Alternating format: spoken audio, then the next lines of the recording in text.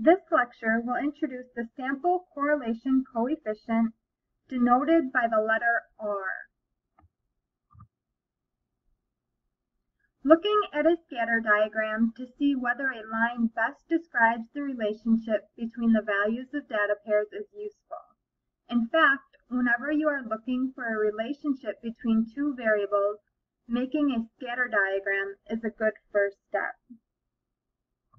However, the sample correlation coefficient is a mathematical measurement that describes the strength of the linear association between two variables, and the computational formula is shown here.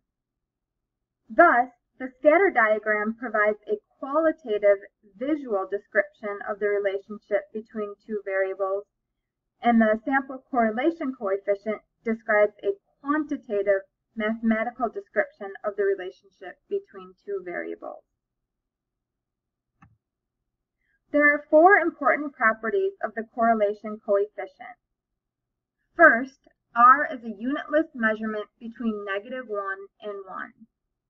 In symbols, -1 less than or equal to R less than or equal to 1. If R equals 1, there is a perfect positive linear correlation. If R equals -1, there is a perfect negative linear correlation. If R equals 0, there is no linear correlation. The closer R is to 1 or -1, the better a line describes the relationship between the two variables x and y. This picture attempts to explain the property visually. As shown here, R equals -1 has a perfect negative correlation, and R equals +1 has a perfect positive correlation. R equals 0 implies no linear relationship.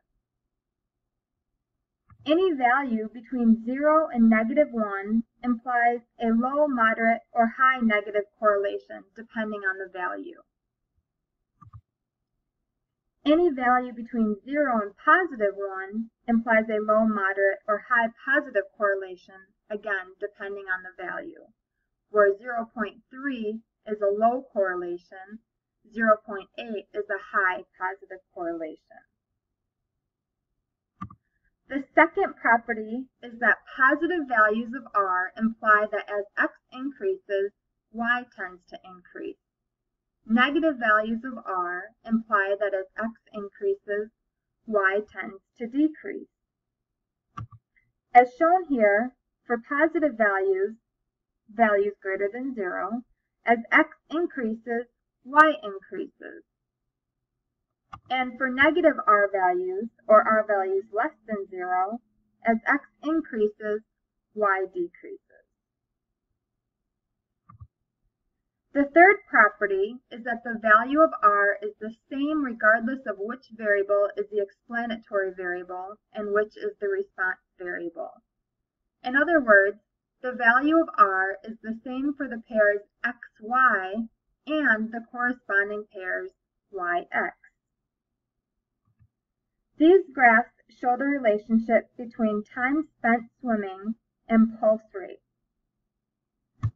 The graph on the left shows pulse rate on the x-axis and time to swim on the y-axis. The graph on the right has the variables switched, so time to swim is on the x-axis and pulse rate is on the y-axis. In both cases, the calculated correlation coefficient R is the same at -0.75.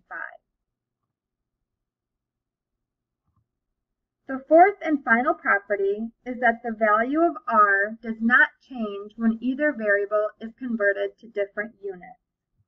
Going back to our pulse rate versus time spent swimming example, the graph on the left is using minutes, and the graph on the right is using hours. The units do not matter because the calculated correlation coefficient is the same.